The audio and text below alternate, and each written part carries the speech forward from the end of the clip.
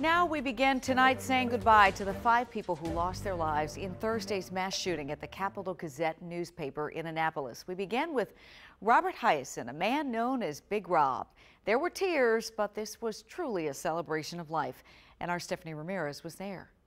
To go get candy. He was your childhood buddy. We invented new games, a game called Whiplash, a bizarre board game that required only 2 number 2 pencils. He was your inspiration. I know that I'm destined to be a father because he was such a fantastic role model for me.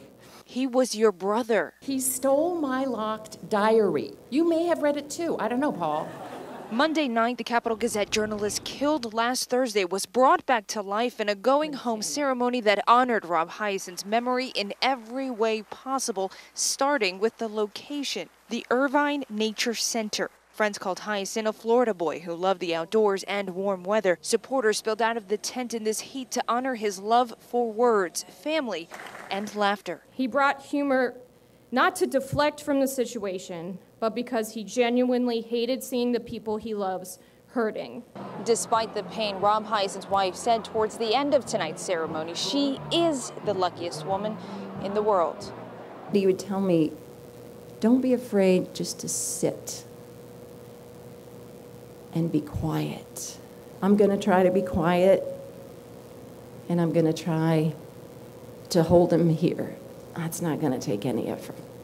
In Owings Mills, Stephanie Ramirez, WUSA 9. Quite a special man. We also want to pass along details about the other Capital Gazette employees and services honoring them. First, Rebecca Smith. A receiving of friends will be held at the Ruta Duck Funeral Home in Dundalk, Maryland this Sunday from 2 to 4 p.m. and then at 6 p.m. And a funeral service will be held there for her at 7. And now Wendy Winters, her celebration of life will take place Saturday from noon to 3 p.m. at the Maryland Hall for the Creative Arts in Annapolis. A reception will follow from 3 to 5 p.m. at the United Universalist Church of Annapolis. Now,